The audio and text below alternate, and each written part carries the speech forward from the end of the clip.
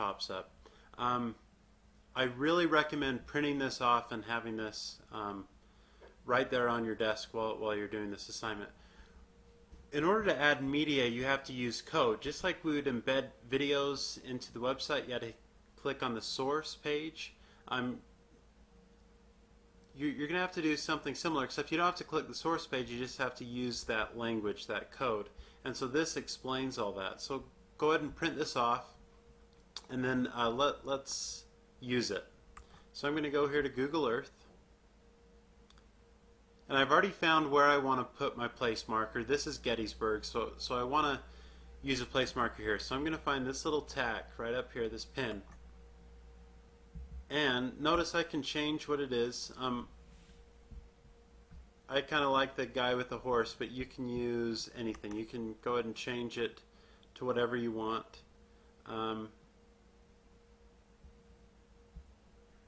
And there's lots of different things here, but I'm just going to go back to the guy and the horse. Okay, and then I click OK. Now I'm going to give this a title, so I'm going to go Gettysburg Address. And then right here, this is where I'm going to have to put some of that code.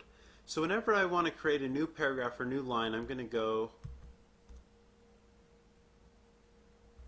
like this, with the P with those 2 pointers there. And so I'm just going to type in my title here, or some instructions. Okay, so here's my instruction. It says, visit the website and look at the timeline that kids made. And when you're there, click on the pictures about it. What I'm talking about is this website that I found right here. So I want to make a hyperlink to this timeline. So I'm just going to go up here and copy the address. Then I'm going to go back to Google Earth.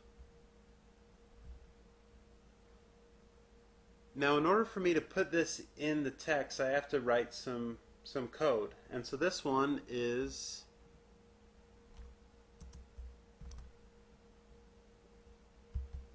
and then the A, and then make sure you have a space there.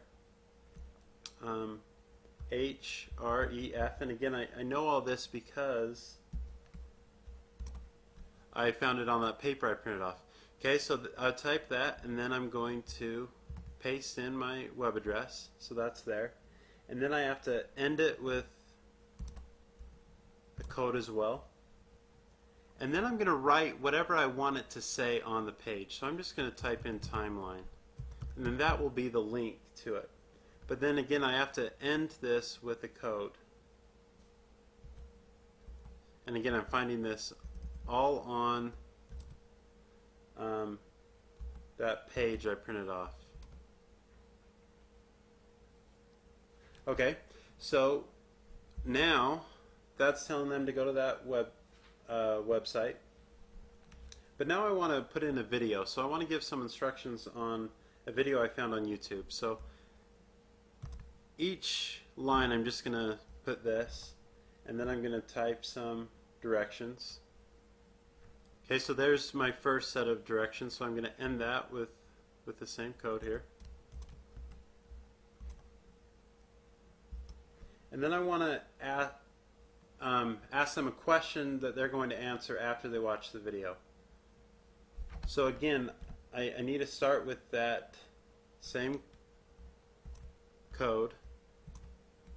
Then I'm going to say, when you are done,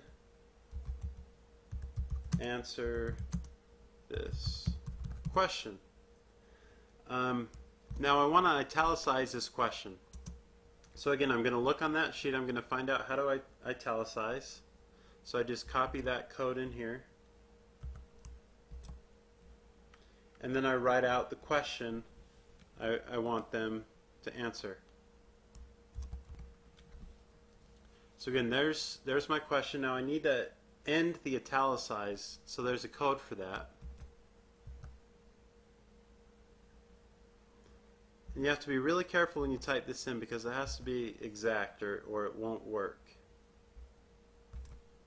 And then I'm going to end the line here with that code. Okay, and so now I can just put the video in, and putting the video in is probably the easiest part because you've already done it. I'm going to just get the embed code because it's already in the code. I don't need to do anything except for copy it and then pasting it in. Okay, so I've got all this. Let's take a minute and look what it, or see what it looks like.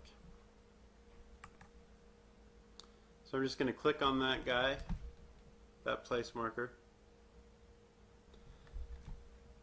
Okay, so here we have everything. So you don't see the code, but again, remember when I put the address in there and then the timeline? Now when they click that, it'll pull up the website.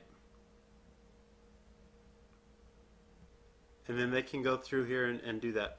I did notice that I had a typo, so here's what I'm going to do. I'm going to right-click this icon. I'm going to go to Properties. And I'm going to find my typo. It can be a little hard. But see, I put why id it important. So I'm just going to change that to is. I can change the style and color of it. So I can change the color here of the label, the words. So watch if I go like that. The words will change. I can do the same thing with the horse. Let's say I want to change the color. I can do the same thing here. I can also change the size of this so it's easier for my students to read. I can, anyway, you play around with this. Again, print off that page from the website. Use it. That's really your key for the coding. It's easy to use after a little practice. And good luck. Have fun with this.